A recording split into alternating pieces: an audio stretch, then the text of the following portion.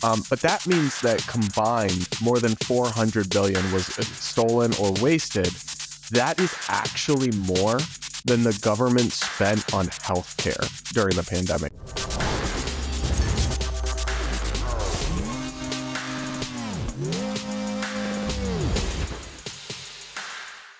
Hey guys, welcome to the Base Politics Podcast. I'm Hannah Cox here with Brad Polumbo. This week, the worst taxpayer of our lifetimes, Biden's new CDC director, a woke author self-censors, and so much more. Let's jump in. Kicking us off this week, it looks like I got absolutely vetoed last week when it comes down to whether our audience wants to hear about aliens or not. I think I'm absolutely alone. I have some beef. We are not alone, but you are. I have some beef to pick with you, Hannah, because our audience on YouTube said, here, I'm just going to read comments. More UFO talk. Agree with Brad on the aliens and UFOs. I'm interested in the alien stuff as well. Yes, more UFO stuff. Interested in the base report, aliens and the government with Brad. Another one. I'm interested in aliens and have been since I was a kid. Another one, definitely want to hear about the whistleblower. Another one, I'm interested in your thoughts on the UFO stuff, Brad. So I have good news, folks. I will be doing a bonus episode with my friend Tom, who is a military reporter with extensive knowledge on UFOs.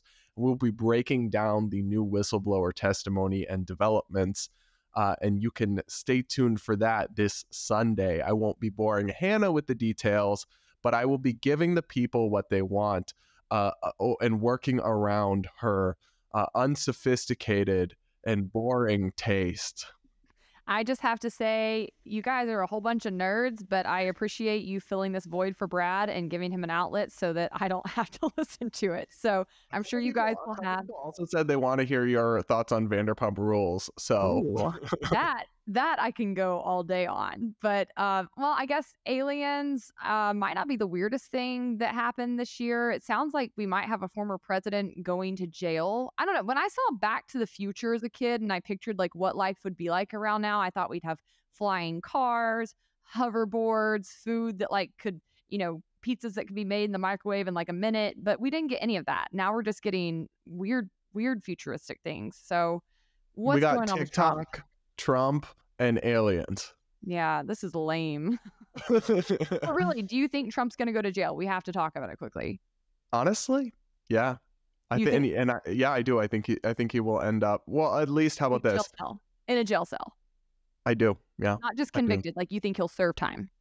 I think definitely convicted. I don't know if he'll serve time, but I would lean toward yes. That's so crazy. I think it's really damning stuff. I think the best argument in his defense is not actually a defense of his actions, but simply a whataboutism of they let Hillary get away with it. But honestly, I would say that both Hillary and Trump probably should have been convicted and sent to jail over this kind of thing.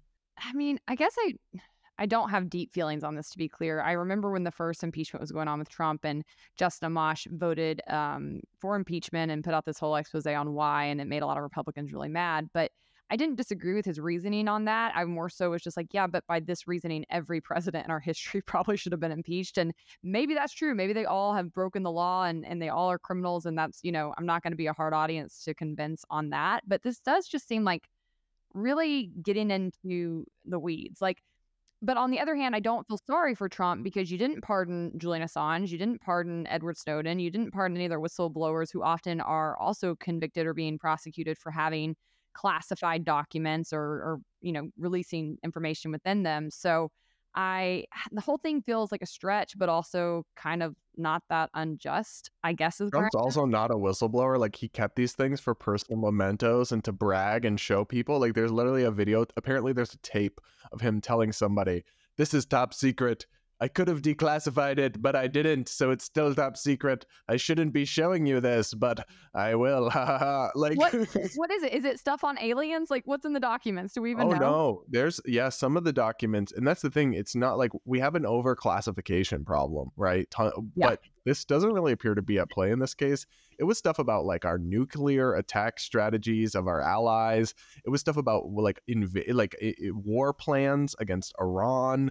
Information about our ally, it was like actually things that should be confidential that he took with him and was showing people at Mar-a-Lago, like, LOL. And yes, we can play the game of like, well, Joe Biden had documents in his garage next to his Corvette.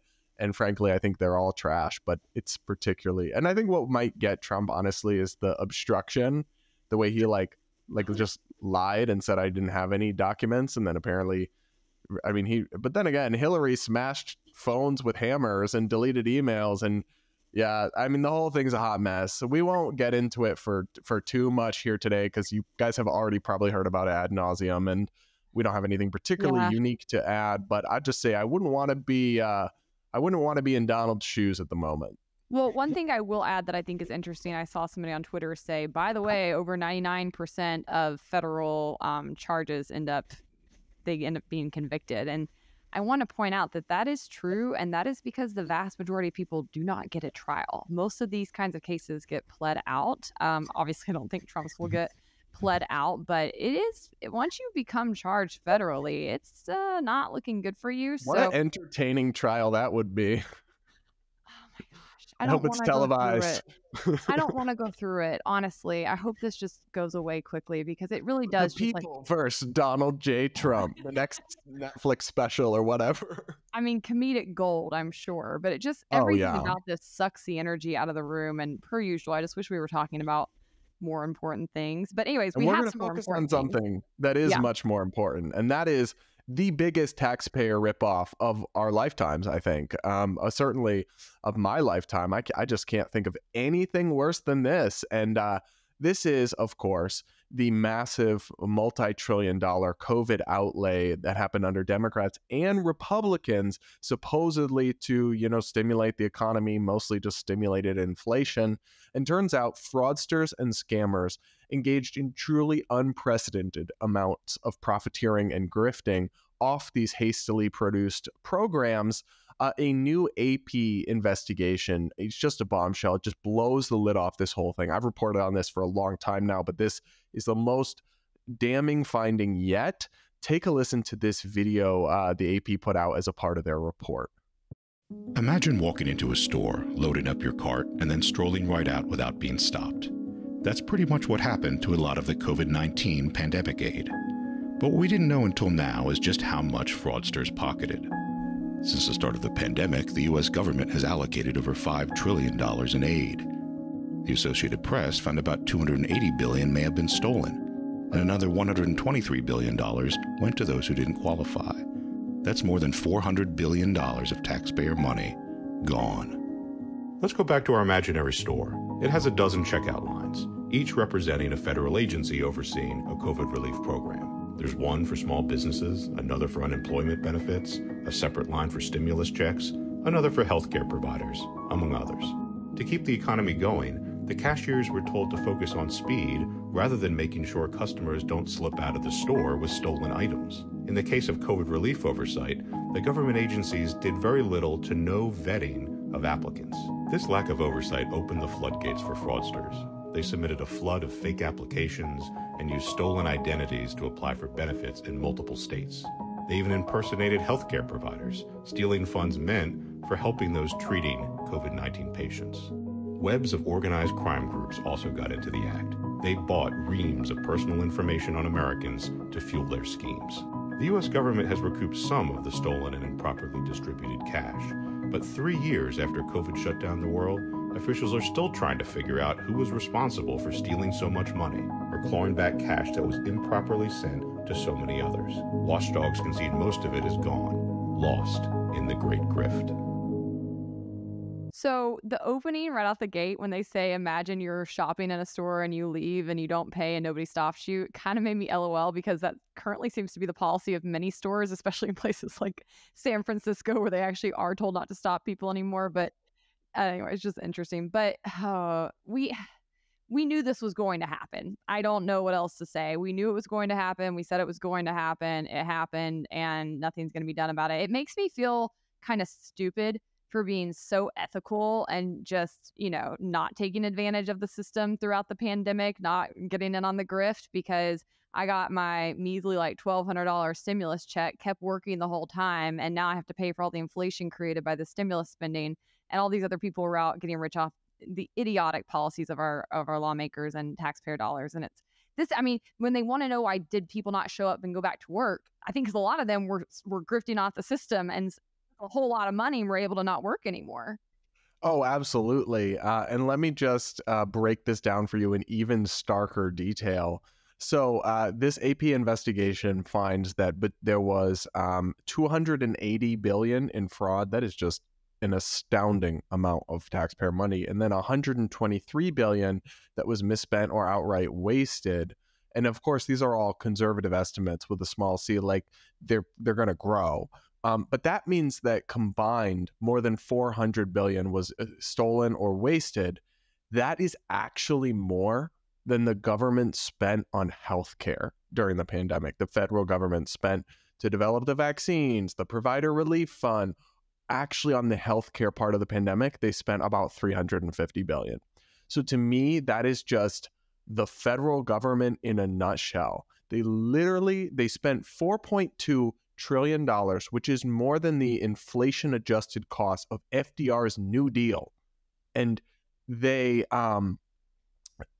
only 350 billion actually went to healthcare, actually went to address the pandemic, and they lost more than 400 billion, so more than healthcare, to fraud and waste. It's just, wow. I mean, it confirms all of my prior beliefs about the federal government, but still, I'm still shocked. Yeah, I mean, even as the video says, they had so little protocols in place to guard against the obvious fraud that was going to be attempted when you're handing out this kind of money. And I often really do work hard to put myself in the shoes of people who think differently than me. But when it comes to people who support the government, when they support progressive ideas, they support a lot of spending, I just don't understand how you can look at things like this and continue to not see massive holes in all of your ideas and plans, because this was inevitable. This was not a fluke. This is how government functions. This was so predictable. This happens time and time again. Anytime we have something like this occur, I just truly don't understand how you can look at it and continue to believe that the government helps people, that it can adequately allocate resources, that it is not prone to just a complete mess of waste, fraud, and abuse. And, you know, the free market and even the nonprofit world, they don't get everything right, but you would never see something like this outside of the government. Maybe within Black Lives Matter, the organization. Well, that's the thing. One of my favorite Milton Friedman quotes is where he talks about the difference between how people spend their money and how the government spends their money. Because when I spend money on myself, right, I have an incentive to like shop wisely, to be careful with my money. Even when I spend money on you or I spend your money on me, I still have some incentive to like get a good deal or not waste. But what the government is actually responsible for doing is spending other people's money on other people. So of course they're not incentivized to be particularly careful with how they spend it or allocate it. I mean, there's just the incentives aren't there, and everything in economics comes down to incentives. So let's go through in a little more detail exactly how the fraud went down. So this is from the Associated Press. Fraudsters used the social security numbers of dead people and federal prisoners to get unemployment checks. Cheaters collected those benefits in multiple states, and federal loan applicants weren't cross-checked against a Treasury Department database that would have raised red flags about sketchy borrowers. All of it led to the greatest grift in U.S. history, with thieves plundering billions of dollars in federal COVID-19 relief aid intended to combat the worst pandemic in a century and to stabilize an economy in free fall. And in fact, specifically, not all the programs were equally bad when it came to fraud and waste. So, for example, the stimulus checks were the least bad. They got about 99% accuracy. And even then, they still sent billions of dollars to dead people and random foreign citizens. And but people in jail, right? Did they also send it to like convicts in jail? I don't know off the top of my head. I'm not sure about that one, but I know they sent them to dead people, and I know they sent them to random foreign citizens in other countries, received stimulus checks, who weren't Americans, weren't U.S. citizens. But still, like, most of the money got to where it was supposed to go. The biggest programs were the Paycheck Protection Program, the business loan, the other business loan programs, and then the unemployment benefits were the ones that were just rife with fraud. And here's why. Again, quoting from AP, in the haste to get money out the door, guardrails to protect federal money were dropped. Prospective borrowers were allowed to self-certify that their loan applications were true. And the CARES Act barred the Small Business Administration from looking at tax return transcripts that could have weeded out shady or undeserving applicants. A decision eventually reversed at the end of 2020. So they were so desperate to get the money out there, the politicians, that they literally told you almost, I mean, you still can blame them, but you almost can't blame the bureaucrats and administrators in the federal government, because they were told by Congress not to check the database of sketchy borrowers to not give money to, not to check tax returns, and to just allow people to self-certify that what they were saying about them qualifying was true. I mean, that's like almost beyond parody. I'm shell shocked by that, honestly. I mean, I know that there were, none of this had to happen, right? If you don't come in and shut down the economy, none of this has to happen in the first place. People would have figured out how to take the best precautions they could have, keep doing their jobs, keep their businesses open, and we could have kept moving along. What they did in response to the pandemic was absolutely worse than the disease itself. They completely rushed head on ahead. And I think that, I don't know what the excuse is for Republicans who went along with this. I think mostly because they would get called they would say, you don't care about people, you don't care about suffering people, you don't care people. Grandma killer. And I guess they folded. But the Democrats had an agenda here, right? Many of them did. They wanted to shut down businesses. They wanted to force people onto living off the federal government. They wanted to use this to get things like UBI, to cancel student debt, to cancel rent. They wanted to make everybody good on health. I mean, they had big plans when it came to the response to the pandemic. And a lot of it did focus on pushing people out of work and making them dependent on the government. And so I think that it is not surprising at all that that was their agenda and their goal. But what makes me so frustrated with Republicans is they didn't stand in the gap. I mean, it was really just Thomas Massie, to my recollection, that came out when all of the stimulus stuff started and was like, absolutely not. This is a terrible idea. And even Trump went after him and they tried to threaten him with a primary and all kinds of things. But he was absolutely correct.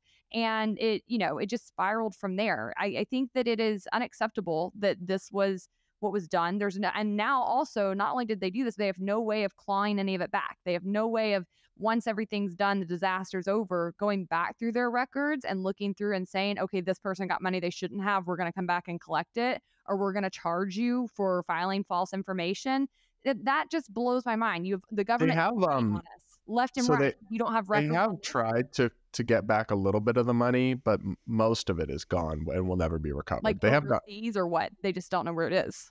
Yeah, mostly just they don't know where it is because people file with incorrect identities and you don't know who the real person is, and the money's just gone and without a trace. I mean, my favorite story though, some people have been busted. Like this one guy, this rapper Nuke Bizzle, made a rap song about how he was ripping off unemployment, COVID checks, and he went to jail because he thought he could just rap about doing crime and not have anyone notice. Like he confessed explicitly in the song, and I'm like, so if you were that level of bad at doing crime, they will have caught you maybe and gotten some of the money back, but most of it is gone to never be recovered, and a lot of people are getting away. I think it's pretty amazing because government officials almost never admit any wrongdoing. Right? They will just gaslight, gatekeep, girl boss out all day, try to defend their actions. But they are basically holding their hands up. I mean, one government official quoted in the AP story says that the COVID spending was, quote, a sort of an endless pot of money that anyone could access. Meanwhile, the Justice Department's acting director for COVID-19 fraud enforcement admitted to, quote, an unprecedented amount of fraud. And yet the most shocking statement came from the Department of Justice's Inspector General, Michael Horowitz. He says, if you open the bank window and say, give me your application and just promise me you really are who you say you are, you attract a lot of fraudsters.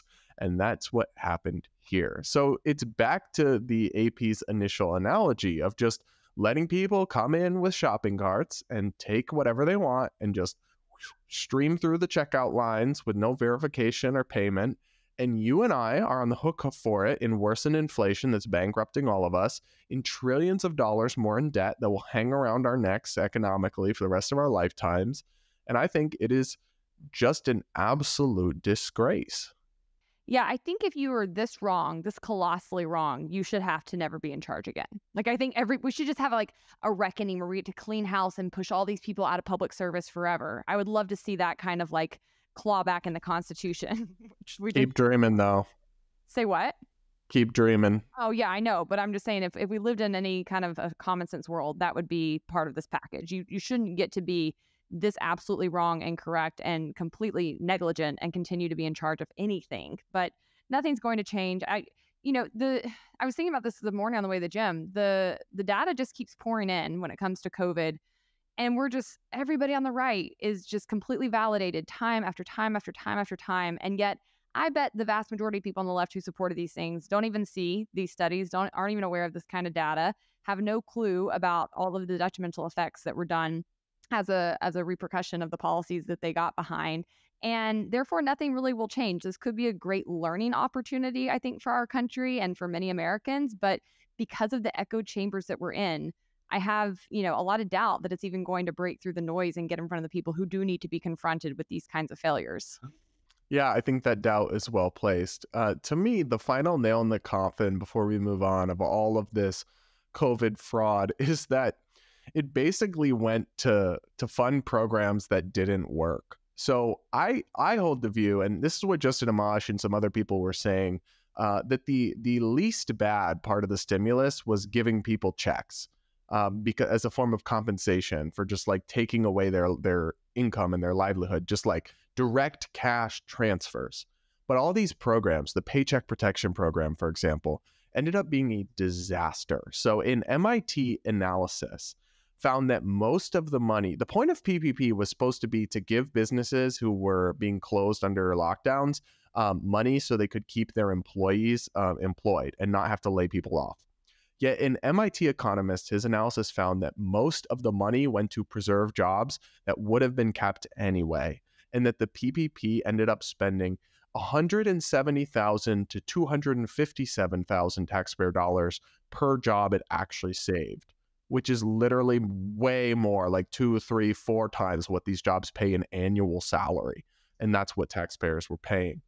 Now, meanwhile, they supercharged these unemployment benefits. So you could earn the equivalent of like $25, $20 an hour weekly checks for months and months and months staying at home, more than a lot of people could earn by working. And that was supposed to be economic stimulus by depressing the labor force. Now they would say because it stimulates consumer spending or whatever, but in reality, millions of people admitted to pollsters, we're not working because we have enough checks from unemployment, so why would we go back to work? And that's just who admitted it. You can assume there's more who wouldn't admit it to pollsters. So that literally ended up constraining the Paycheck Protection Program was horrible stimulus, extremely costly and very ineffective.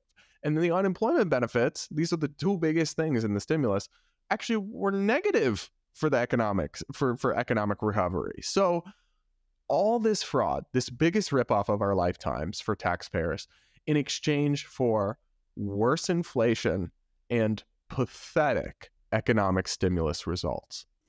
Well, it was a recipe for inflation 101. You constricted the labor supply, so you had fewer goods and services available on the marketplace.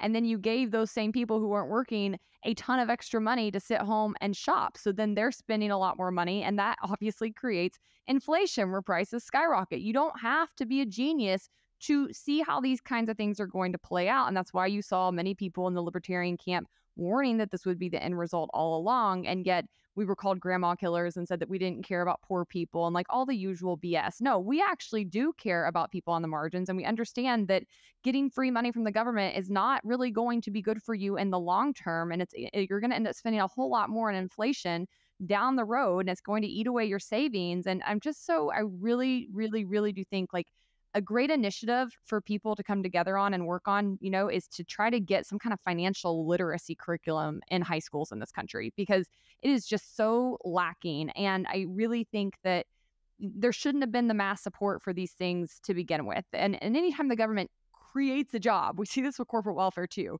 you better bet they're always going to spend at least double of what the position actually pays. The government cannot create jobs efficiently. It is never going to be good in that role. You need to give people the money themselves. I also was fine with the direct checks compared to everything else, because I do think, one, taxpayers spend a whole lot of money and most of them get very little back for it, including me. So really, if you're going to get a little bit of your taxpayer money back, I'm okay with that.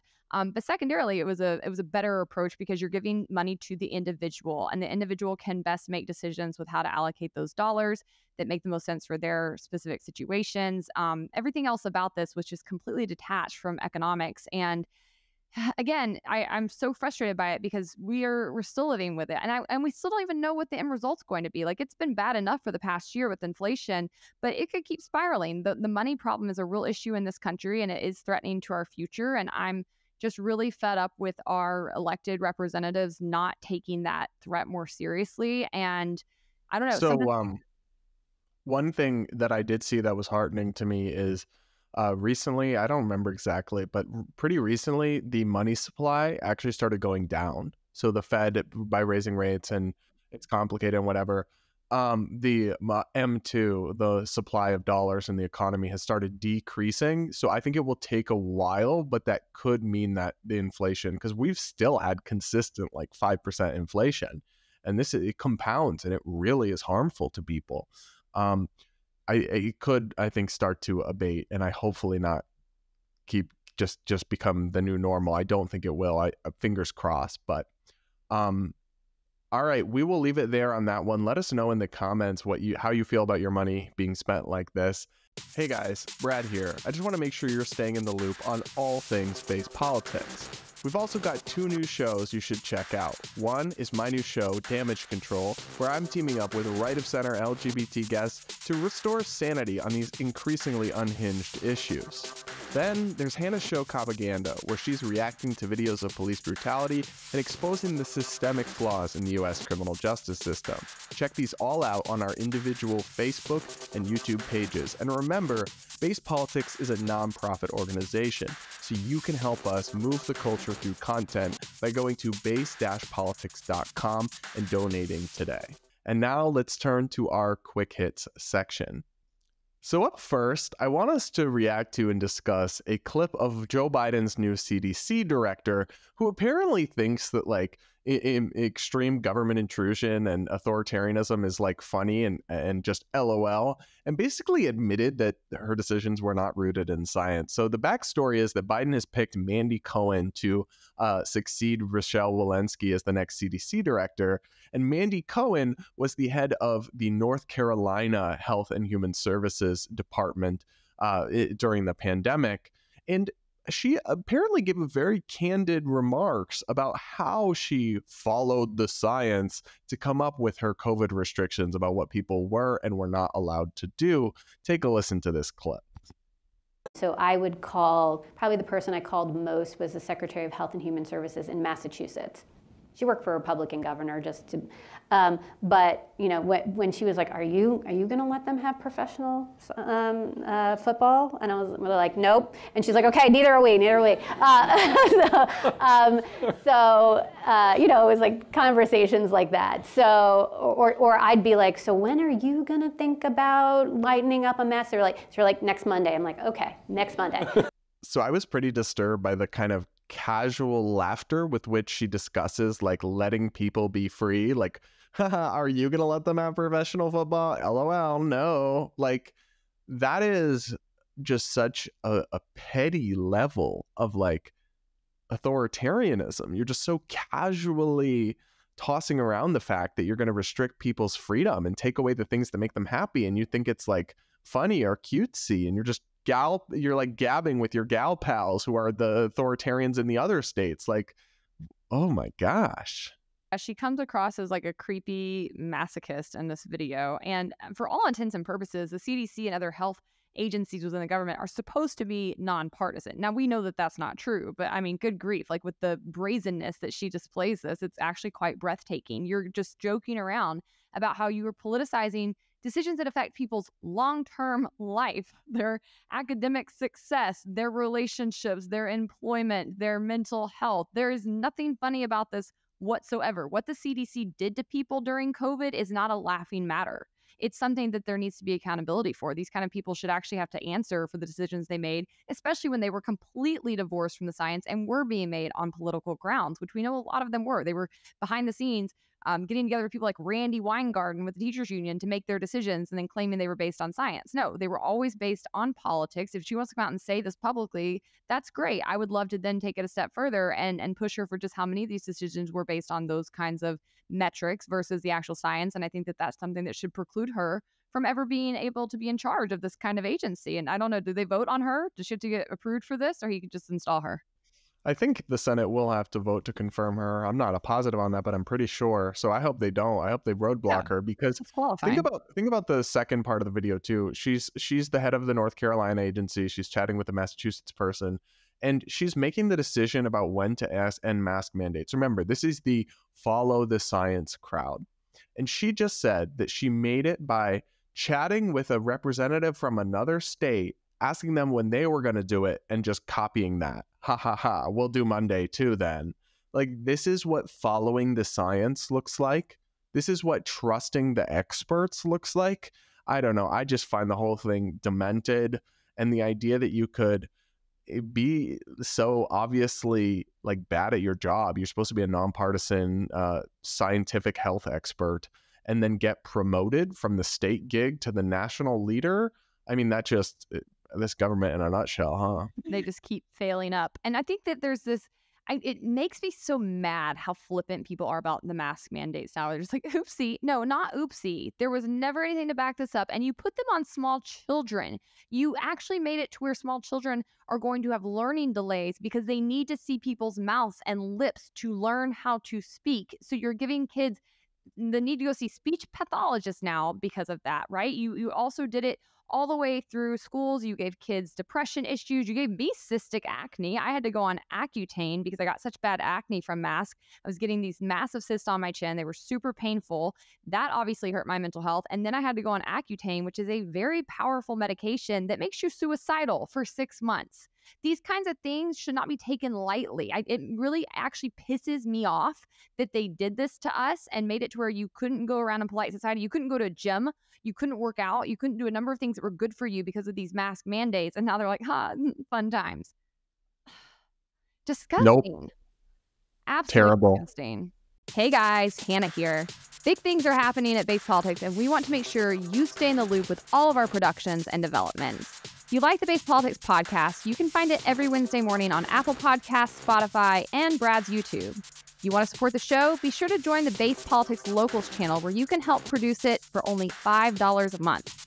You can also catch our new shows, Propaganda and Damage Control, every Saturday on our respective YouTubes and Facebook channels. On Damage Control, Brad teams up with right-of-center LGBT guests to restore sanity to the increasingly unhinged debate over these issues. And on Propaganda, I'm taking video footage of police behaving badly every week and using those videos to expose problems within U.S. policing and the laws that guide it. Remember, Base Politics is a nonprofit organization dedicated to moving the culture through content. If you want to be a part of these efforts, you can donate to fund our work at base-politics.com. All right, well, on to our next quick hit. Brad, have you ever seen the movie or read the book Eat, Pray, Love? I think this is a pretty... No, but I have heard of it, but I've never watched it or read it. Okay, well, this is a smash hit in girl world. You know what? I've actually never seen it either, and several of our friends, Maggie and Sarah, have been after me to watch it, so I'm going to have to see it soon. But the author of it became quite successful, and she's done other things since then, and apparently had a new book that she was getting ready to release. But she has actually canceled her own book after she faced bullying online from people who claim to be Ukrainians who are upset that the book was set in early 1900s in Russia. Let's listen to her clip she put on Twitter explaining her decision. Hi, everybody. It's Liz, and I have an announcement to make. So last week, I announced the upcoming publication of my most recent novel, a book called The Snow Forest, that was set in the middle of Siberia in the middle of the last century and told the story of a group of individuals who made a decision to remove themselves from society, to resist the Soviet government, and to try to defend nature against industrialization. But over the course of this weekend, I have received an enormous, massive outpouring of reactions and responses from my Ukrainian readers, expressing anger, sorrow, disappointment, and pain about the fact that I would choose to release a book into the world right now, any book, no matter what the subject of it is, that is set in Russia. And I want to say that I have heard these messages and read these messages, and I respect them. And as a result, I'm making a course correction, and I'm removing the book from its publication schedule. It is not the time for this book to be published. And I do not want to add any harm to a group of people who have already experienced and who are all continuing to experience grievous and extreme harm. So that is the choice that I have made. And I've got other book projects that I'm working on, and I've made a decision to turn my attention to working on those now. So I just wanted to let everybody know that, and thank you very much. So I guess I'm glad that the Ukrainian people who are suffering bombs, bullets through their houses, deaths of loved ones, at least will not have to suffer the pain and horror of having a new book come out that is set in Russia. What on earth? This is just such a weird story. For one, it was probably like 100 people, it was probably just randos on Twitter who claimed to be offended by this. And I have a hard time believing that any of them are actually Ukrainians, because if your country is being invaded and there's human rights abuses going on and war and violence, are you going to be on Twitter pressed about the fact that some book is being published that takes place in 1900s Russia? I mean, to say nothing of the fact that the book, she says, is literally about resisting the Soviets. It's an anti-Russian imperialist book, and they're still mad. But so I have two things. One, this whole thing is absurd. The whole backlash is absurd, and I doubt it was really very widespread. But two, what a pathetic excuse for an artist this woman is. We've seen this a lot lately. Artists self-censoring their work because people get angry or offended, even if it's a tiny, like Taylor Swift did this not too long ago. She censored one of her music videos because people were upset it was fat phobic or something. And it's like 5 people on the internet get mad and you compromise the integrity of your artwork, then clearly you were never that invested. You never truly believed what you were creating in all that much. And it's just a shame. It's a real act of moral cowardice to kowtow to these irrational fringe mobs and compromise the most sacred and sacrosanct aspects of your art and your craft and your creativity at the altar of these woke people that will frankly never, like, you'll never make them happy. It'll never be good enough for them. So it's a losing endeavor, and it's deeply depressing to me that this is actually where our supposed creative luminaries are at these days.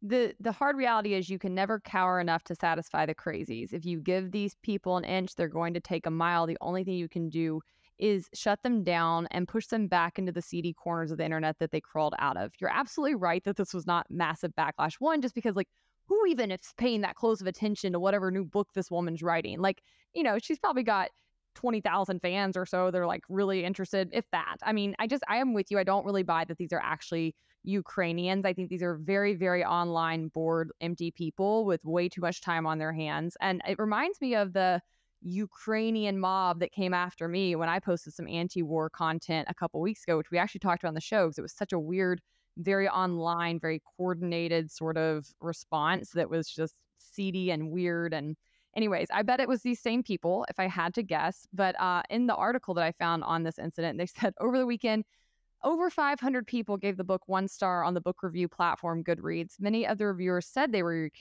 Ukrainian and were worried that the book would romanticize Russia at a time when the country is accused of committing war crimes.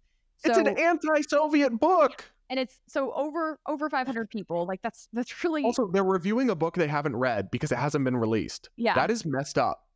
Right. And the fact that she bowed to this is just, it makes her as crazy as them, honestly. I mean, the book is set in a different time period. It's anti-Russia. And even if it were not, it is not the case that because Russia is doing things that we don't like right now and are bad, that you can never say anything positive about Russia or Russians anytime in the past. Like, this is just an absurd way of approaching things. These are children. It really does annoy me that an artist would behave in this way and give in. Like, if anything for me, I'd be like, I'm gonna put even more money behind it just to stick it to you guys. But no, she instead like worked for a long time on this book, I can presume, and other people behind the scenes, I bet, put a lot of work into it. And now she's just going to take a financial hit because she's a coward. And people have got to learn, stop bowing to the mob. It doesn't make it better. It won't put us into it. They will never be satisfied. You have to learn to stand up to these people. They're just bullies. And they're not even good bullies at that. They're bullies who hide behind anonymous profiles. I can't fathom caring what these kinds of people think. If you aren't, on level enough to have an actual name and profile pic attached to your social media, I don't think you're that valuable of a member of society to where I should care about your opinion. I just don't. Come out of your mom's basement and say it to people's face. Like, and if you can't, then please move along and let us like get about enjoying our lives, because these people will suck every bit of joy out of society if they can. They will continue to ruin art. We've seen this throughout many oppressive regimes in the past. Art's one of the first things to go because it is so expressive, and that's why they hate it, right? They want to be able to control the artist. And once you get to that point in society where you can, it's not a good position to be in. So I think that this is very discouraging because it is part of a larger trend. Taylor Swift, as you mentioned, we covered Beyonce doing something similarly. We've seen a lot of comedics do this. So I really think this is something that we should be kind of wary of and concerned about. It's funny to me because the people doing this think they're like the opposite of Putin, but they're actually kind of behaving a little bit like Putin, right? Like Putin locks up journalists and censors voices and everything. And when you're trying to get books unpublished, you're not the good guy. I don't know how to explain that to you. Like, you're not the champion of liberal democracy you think you are. You're just not. I mean, the whole thing is demented. These people need to touch grass, and artists need to grow a spine. I think wokeness is increasingly a virus that like corrodes your vertebrae. It like makes them, it turns the vertebrae, the bones in your back, into mush. And that's what we're witnessing with people like this woman. And I think it is going to, I hope it burns itself out, but for right now, it just seems like it's getting worse and worse. Yeah, it really, truly does. And I think you're right. The book burners throughout history can't really think of a time they've been on the right side of it. You're probably never on the side of freedom and expression and actual goodwill if you're taking to that extreme. And this is kind of just another form of book burning, right, through the internet. So, all right, we've got to move on to our next quick hit. Brad, do you think that wealthy people just want others to suffer? Well, I know I want other people to suffer, but I'm not wealthy, so... Well, according to this TikToker, that is the massive plan going on behind the scenes in the U.S. Let's roll this clip. Do you want to know why the wealthy class really don't want us to have healthcare and education like most other first world countries do? Countries less rich than ours have citizens that just get given education and healthcare. Not ours. It's because they want to keep the citizens in this country desperate.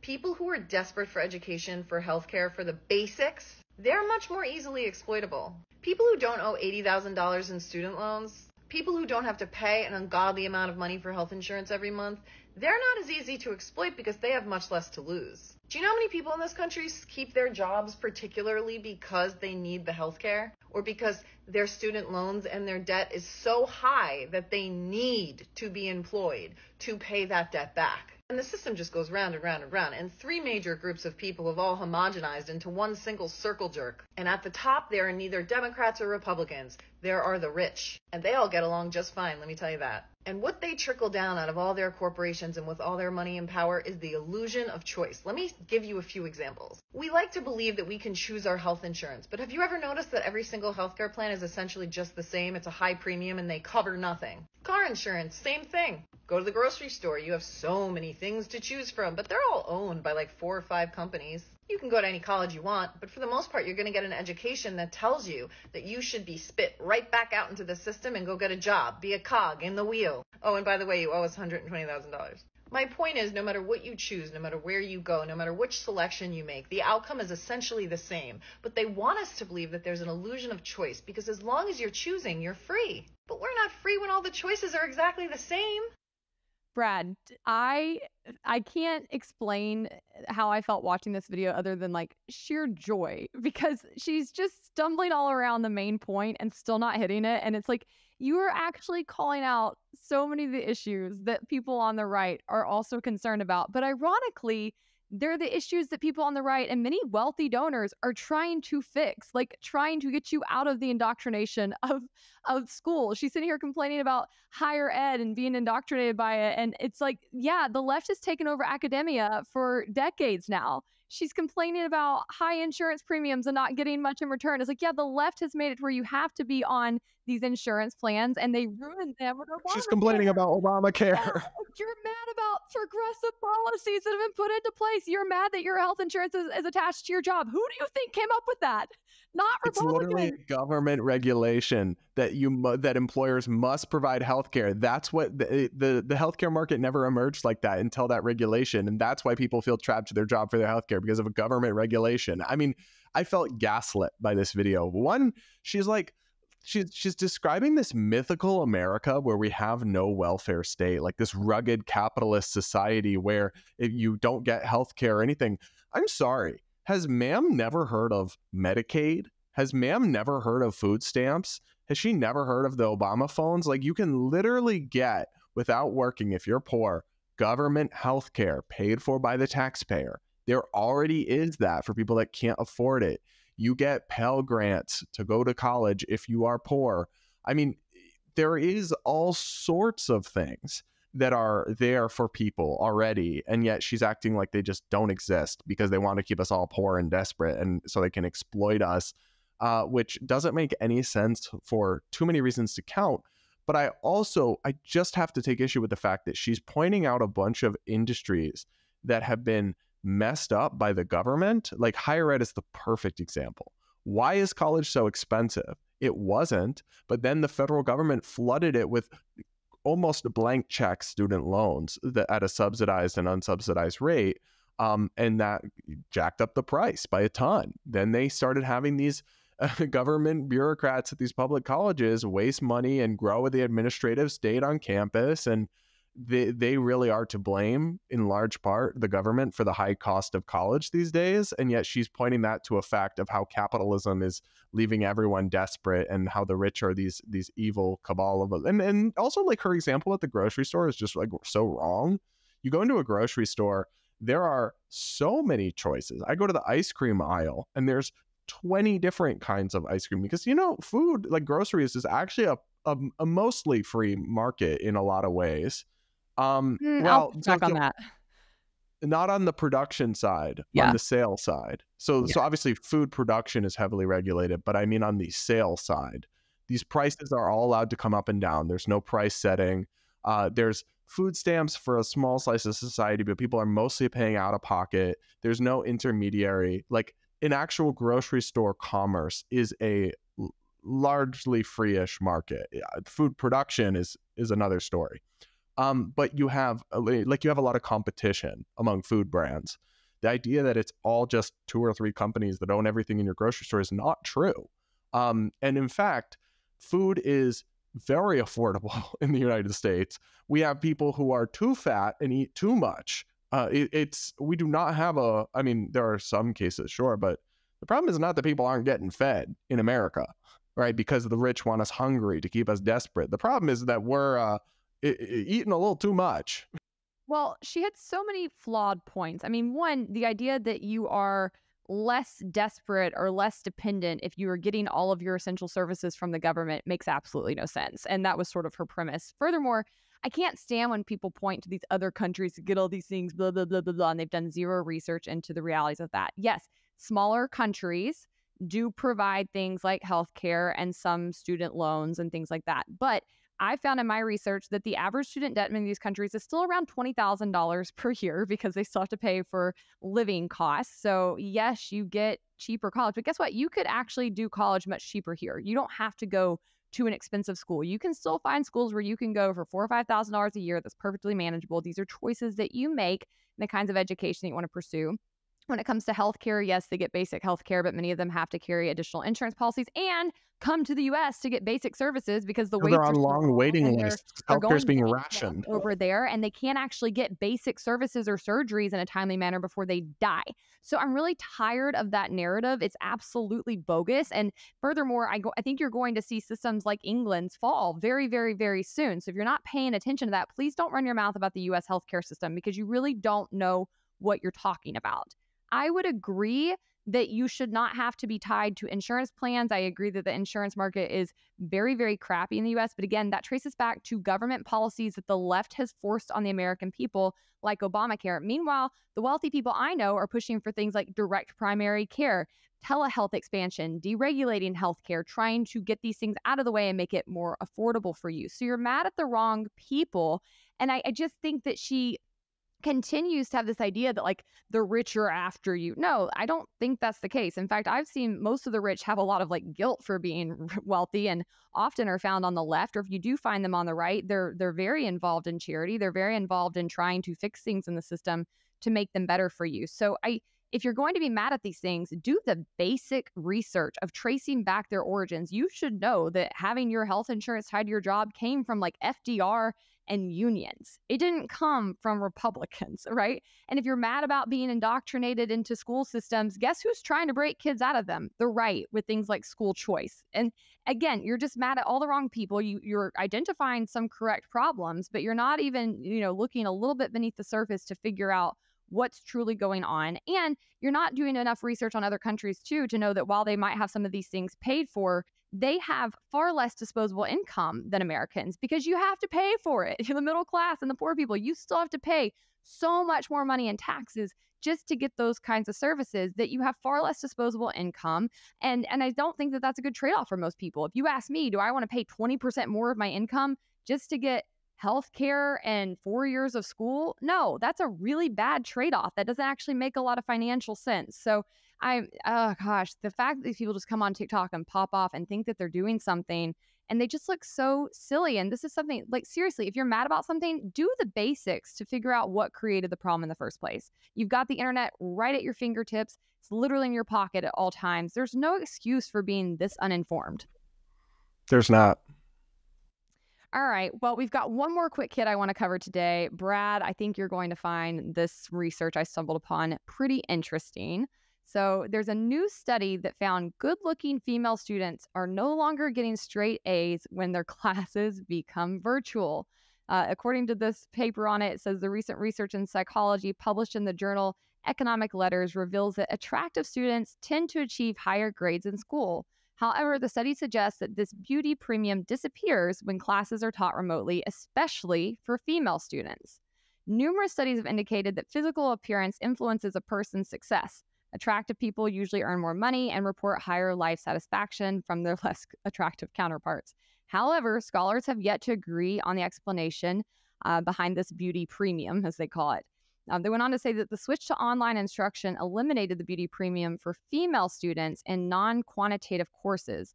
Attractive female students saw a decline in their grades with remote instruction. However, attractive male students continued to enjoy a beauty advantage. Mayhick, who is the person behind this report, she stated that the main takeaway from the study is that there is a beauty premium for both males and females when teaching is in-person instruction. But for females, this effect disappeared when teaching was conducted online.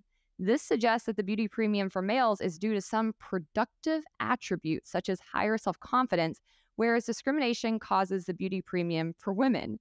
She went on to discuss several reasons why physical attractiveness might enhance productivity for male students, noting that male students who are physically attractive tend to be more persistent and have a greater influence on their peers. Attractive people also tend to have more social skills, which have been linked to creativity.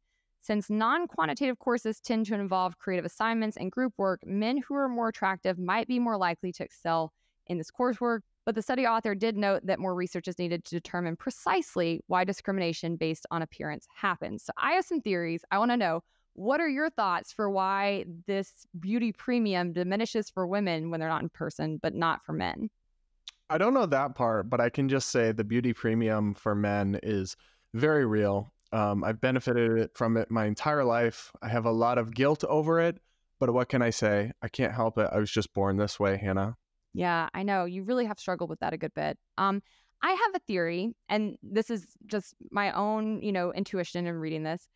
I think it's because, how do I put this? For females being in person when they're attractive, I think for some professors, there's hope of an interaction. Maybe like male professors are more likely to give higher grades because they might think there's going to be something transactional going on, or they hope to have a shot at actually sleeping with a woman. Whereas for men, women might think they're attractive and flirt with them and rate them more highly, but there's not that like expectation or sort of predatory kind of notion behind it. I know that's dark, but listen, I've lived it. I've known a lot of friends who have lived it with their male professors. Started in high school, I dealt with some of this kind of stuff. Yeah, I really did. I had one coach in particular. I look back and I'm like, somebody needed to search his computer. But I think that they didn't dig into this in the study, but that's my hot take on this research. I think she's absolutely wrong about like, well, when men are attractive, it leads to them having these different character traits and makes them more productive. That seems really sexist to me. Like, I don't think that holds a lot of weight. I do think being attractive can probably produce certain social skills that give you an edge. Like, you probably are more likely to have confidence, to be outgoing, to be engaging, to be able to, razzle dazzle your peers in a teamwork setting. But I can't imagine that would not be true for women who are attractive as much as men. So I don't know. I thought her take seemed a little sexist towards women and overlooked what could be an actual kind of groundbreaking discovery if you wanted to poke the bear a little bit more. Yeah, I don't know. I don't have too many thoughts on it, other than that I'm glad this area that has affected me so profoundly in life is finally getting the scientific attention that it deserves. Well, don't worry. Your beauty premium isn't going anywhere anytime soon, whether you're remote or in person, since you are a man. All right, let's move on to our mailbag. First up, we have Sam Johnson, and he says, I have a request for a new feature on your show. Before reading quotes from Trad Post, you must give those of us who are driving in the car fair warning. I heard Hannah read the requirements of what a wife is supposed to be at the time I was driving through a construction zone on an interstate, started laughing so hard at the guy's attitude, and almost caused an accident. That's fair. We should give trigger warnings for the absolute crazy takes we read on here. I know, but I don't believe in trigger warnings. But so Kunal says dog owners are a bigger cult than the LGBT and religious right combined. Why do we orient our entire society to what is best for dogs? ... I smell a cat person. No, thank you. I smell a psychopath. I mean, one, yes, we are absolutely a cult, and I am not sorry one bit. We love dogs around here. Two, dogs make everything better. They should be allowed everywhere in society. I was talking to a woman at the dog park last week who's from Italy, and she was complaining about how anti-dog America actually is, and how in Europe you can take your dog everywhere and it's much more dog friendly. And I think that we actually have a lot further to go in this country because honestly, people like this, the cat people, they're not going out anyways. They're in their homes being antisocial. So why should we structure society around them versus dogs? I rest my case. So Phil says, you delete comments. How are you different from the media? You don't want a debate. I wanted to address this. I don't usually delete comments. I think that YouTube auto filters out some content, some comments if they, for whatever reason. I only delete comments when I see them explicitly calling for or celebrating violence, or if they contain explicit slurs. But I'm pretty laid back on deleting comments. Yeah, I got a notification from Facebook last week that my quote virtual assistant, who I've never met or heard of, had hid 600 plus comments on my Facebook that week. I was like, for what? Oh? What are people saying on my Facebook? So I will block people who are mean and nasty, like real fast. I have no tolerance for somebody who can't behave like an adult on my page. I'm not going to take your abuse. I'm not going to let you abuse my followers. So you will get banned immediately if you come in there acting like a psycho, and that will hide your comment. So if you want your comment to be seen, conduct yourself like a rational adult. Otherwise, not sorry. All right. Cereal Bowl says the debt ceiling should be $0. That, I'm very limited government, I'm very anti-government spending as a whole. I don't think, that's basically anarchy, I guess is what you're saying, that there should be no government, no spending. Oh no, the debt, that means no debt. Oh, no debt. Well, but I don't That know. means taxes, just paying for all your government Pay spending. for everything immediately. I guess I don't have tremendous pushback on that. I think so. For example, this gets you to the debate over balanced budget amendments. I like balanced budget amendments that are, what's the right way to describe this? They're not constantly flat, but it's like the budget must be balanced over 10 years, or like it must even out. So some years you can run a surplus and some a deficit. Because, for example, like I think even from a classical liberal perspective, there are occasions where you might need to run a deficit, a war, an invasion, also a recession. I, for example, would do massive tax holiday to stimulate economic activity. That's going to create a deficit. But then you can run a surplus in a year or two, and you could have a balanced budget overall over the course of 5 or 10 years.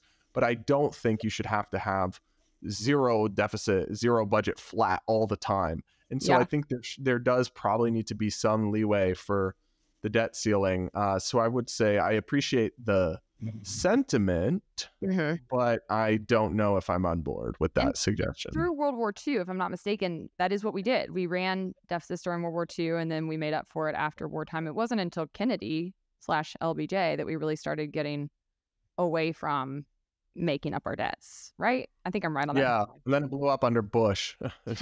For real. Did many things. All right, who's next? Churro Thief says, honestly, you gay men still don't know what misogyny is. You did one video pretending to care about women against trans men, then you do another vid jeering the whole group of women. Don't pretend you care. Misogyny runs really deep with gay men. So here's the thing. I think this is about our video reacting to those white libbed out women who like stormed the Colorado Capitol demanding gun control.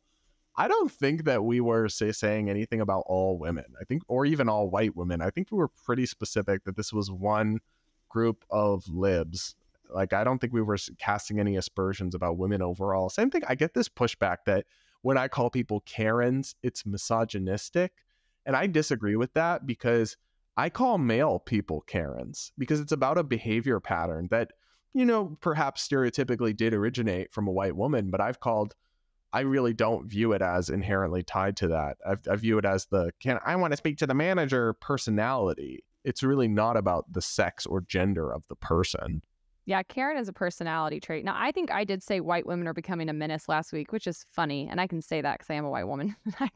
I do think some of us are really just off the rails. But no, I mean, this doesn't make any sense. I do think that this is being just, I don't get this at all. One, it's not misogynistic to criticize women as a group when women as a group are doing something. Like, that's not misogyny. If you're going to call out behavior for one group of people, then you can call it out for another. So I think that it's fine. Like, call a spade a spade. If white women are acting crazy in public, we can say that. And of course, we don't mean that all white women are doing it by half even.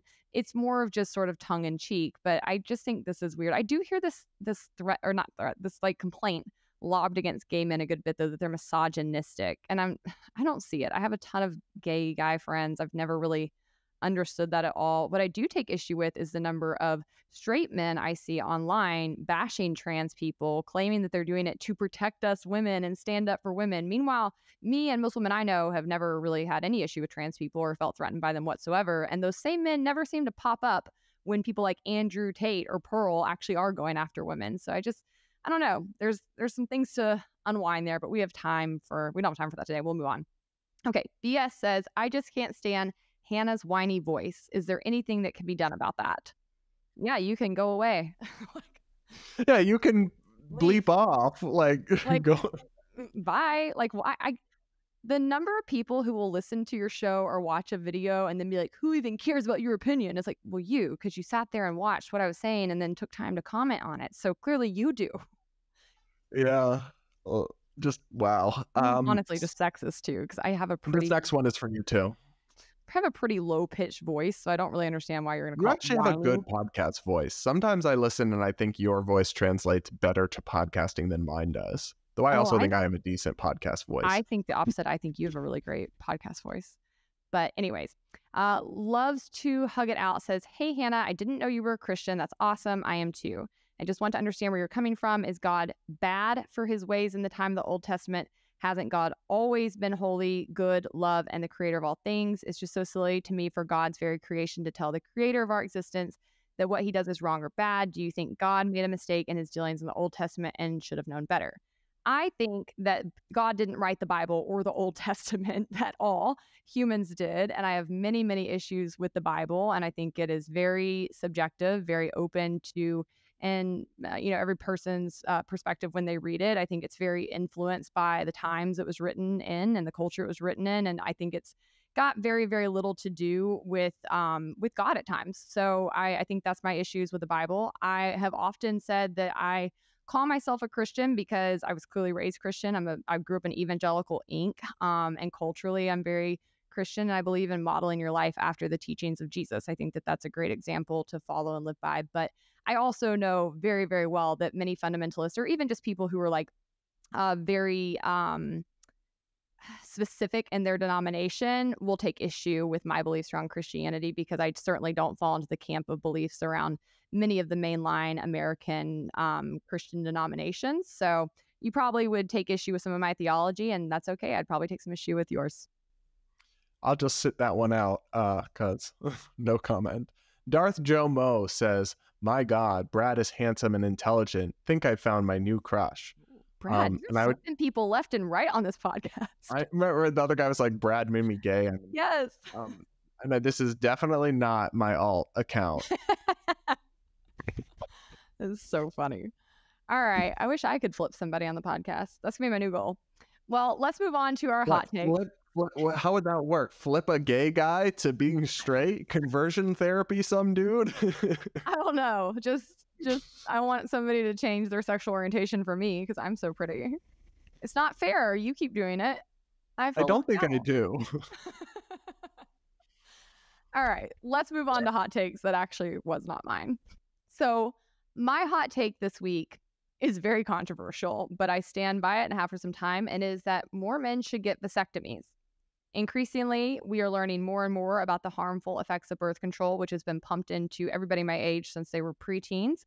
I have recently gone off of it and am actually, quite frankly, horrified that this was put into my body throughout my childhood and teenage years and young adulthood. And really, I was never given very good information about it at all. And I think too much of the burden of not getting pregnant falls on women in society, and it's detrimental to us and our bodies and our mental health, especially. And I think men should have to carry more of the load, if you will. So I think, especially for men who, don't want to have kids or who are done having kids, go get a vasectomy. There's no reason you shouldn't. It's an easy, simple procedure. If you want to have it reversed, even, you can. It's much less invasive than having your tubes tied and does not have the harmful side effects on one's body that birth control does. So I think a lot of men should step up and snip. All right, then. That I don't have to worry about these problems. So my hot take is that I might have been wrong about cucumbers. So I always hated cucumbers. I always thought they were so gross. But I've gotten into Greek food lately, like Mediterranean food, and I really like tzatziki sauce. And I made it from scratch, and I realized it's basically like mushed up cucumbers with Greek yogurt, and I really like it. So I think I do like cucumbers, or like maybe my tastes have just changed. Isn't there something like your taste buds change every 5 years or something? But that also sounds like baloney to me. But that sounds like pop science, just fake. I think it's more likely like you can acquire a new taste. Things can grow on you over time. Well, I think cucumbers may have grown on me, so I'm formally retracting my prior denunciation. I also think, as is true with most fruits and vegetables, but especially fruits, it's all about the freshness of the product. Like, I can really like a tomato or a cucumber here and there, but also you can get a really bad one. Also grapes. I've been traumatized by grapes throughout my life. You really just never know what's going to happen. So I think cucumbers are pretty good, but you got to watch your back. All right, guys, that's a wrap. Be sure to leave us a comment this week. Let us know your thoughts. We'll read it on air. Be sure to subscribe to Brad's channel. And until next week, stay based.